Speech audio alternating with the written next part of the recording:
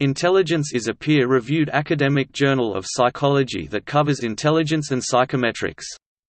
It is published by Elsevier and is the official journal of the International Society for Intelligence Research. The journal was established in 1977 by Douglas K. Detterman, Case Western Reserve University. The editor-in-chief is now Rich Heyer. As of 2017, articles receive their first review in 4.8 weeks on average, and accepted articles are published online within an average of 2.8 weeks after acceptance. It has been criticized for including on its editorial board Gerhard Meisenberg and Richard Lynn, the latter with no obvious relevant affiliations, both of whom support pseudoscientific theories of race and intelligence, along with eugenics.